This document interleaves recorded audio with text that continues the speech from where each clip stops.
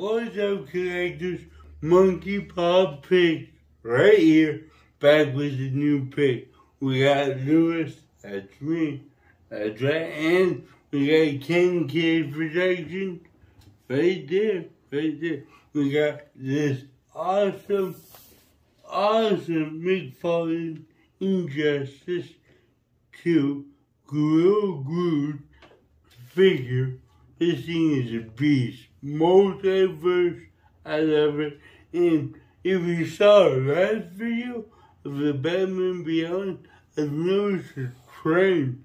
They've stopped using artwork and put pictures of the figure on the cards in the back of the figure. I can't believe it. Check this bad boy out. Has some weight to it too. That's a beast, right, Ken? It's nice and beefy. I like how big it is too. That thing takes up like the full package. Awesome. Any source material? So it's from the Injustice 2 video games, 2017. Yeah. Obviously, the picture is not from that. It's the figure itself. And I'm trying to think of which ones we have done. I think we haven't done many of this set. So as this set, we did Robbie, we did Flashpoint Batman, and we did the Gold Edition Batman. Gold label. Gold label. Yeah, So Todd we've McFarlane. done 4 out of the 6 on him. Boom. We did just find the unmasked Flashpoint Batman. Yes, we did. On that road trip, go check that video. Like it, like this video, helps us out. Let's open this beefy figure up. Check it out, we got this bad boy over to beefy figure. I like how big it is. The posability, it's there, but it's not there because it's so big. We got the card. I love these cards. Like always, tell you guys, right there, pictures of the figure with the info. You pause it, boom, you can read all about with that. 6'3", that's it? Yeah, They make him look so much bigger in everything else. And that Flash figure, Yeah. I go with it. If this dude is 6'3", that Flash is 8'2". Like, have you seen it?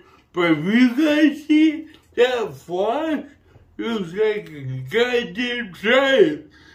Jesus. That's some bad scaling right there. That is bad. I thought he was going to be like at least 8 foot. Yeah, he's a gorilla. He's a big dude. Like, I don't know. But yeah, so here we go. We got this thing posed up. It has some nice tight joints over Yeah, we've had it in the past where these bigger figures would have loose joints, and you'd only be able to get like one position. You can get a couple positions, but look at this. Yes, I mean, look at all that detail on that armor. Yeah, it's that detail. But if we want to make it even better, you could give it some gold paint over it to make it really pop, like shiny. Because this gold feels a bit dull. It needs like black wash or something. Yeah, you want to give it some weathering look. Yeah, make him look like a beast. Oh God! But I do love this game. I'm a fan of it. Kane's too busy checking out for him. I was just making sure he wasn't cross-eyed. Like the Shredder. That's NECA. That's NECA. NECA has that problem. McFarlane, I love He knows how to paint eyes. Well, not him per se, but yes. That company knows how to paint. NECA, if you want to check this out, go to our videos. Check out the Super Shredder figure. That thing is cross-eyed like a motherfucker. And once it's seen, it can't be unseen. Every time we see a Shredder at the store, it's worse and worse every time we see it. It's just not a great figure at all. But this thing, I gotta say, I'm happy with it. I like the detail. I do like the idea of adding a block wash to give it some weathering, to make it look beat up and make it pop a little bit. I wish the arms had the double joints so I could get that pounding motion or something. That would look great. But I will say, if you are one of the people that did the collectible figure or merchandise, I've seen pictures of this guy with that sword, and it looks freaking amazing. So give him that sword, looks great. So I'm not going to give it any today. I'm going to jump right into this review. I'm going to give this a 7.5. The reason being, I would like it to have a little bit more articulation to get some posability. One accessory would have been cool because I understand it's from the game, but they do use weapons in the game. So give them a staff, a spear, a nunchuck, I don't know, but something cool.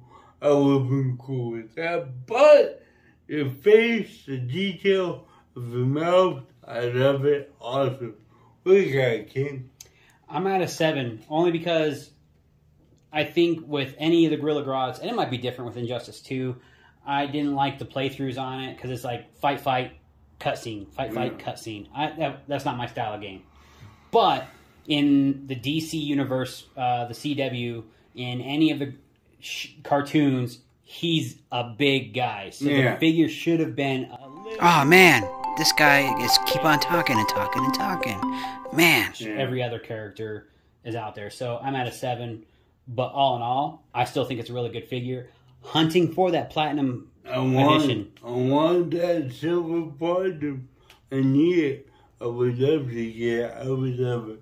What do you guys think about this figure?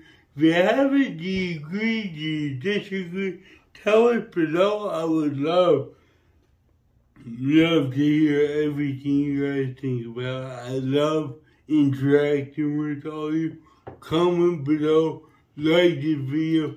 Check out our other videos. Help us out. So, links below with our Facebook, Instagram, all that good stuff. Until next time, collectors, happy hunting.